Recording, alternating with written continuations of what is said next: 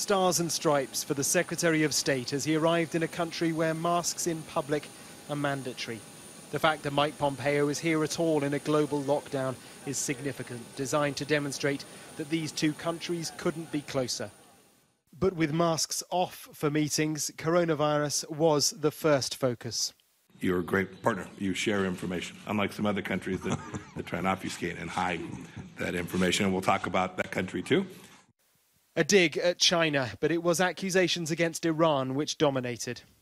There's something else plaguing our region, which is unremitting Iranian aggression and terror. And I want to express my appreciation for the strong position that the President and you and your administration put forward against Iran. Israel's 16-month political deadlock ends this week with the formation of an unusual government. This man, Benny Gantz, once Netanyahu's rival, is now his coalition partner and will take over as Prime Minister in 18 months. In these corona times, it's harder to read the body language, but it's true that Mr. Gantz has been less enthusiastic about Mr. Netanyahu and President Trump's plans for West Bank annexation.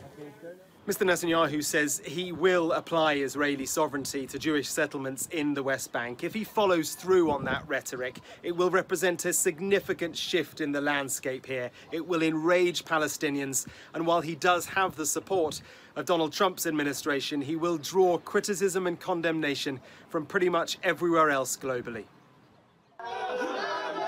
20 miles south of Mr. Pompeo's meeting, at the same time, in the West Bank city of Hebron, Palestinians were burying a 14-year-old boy, shot dead this morning. Israel acknowledged that its forces used live rounds after Palestinians threw rocks and firebombs during an operation to arrest someone. 24 hours earlier, it was an Israeli soldier killed, a family on the other side grieving.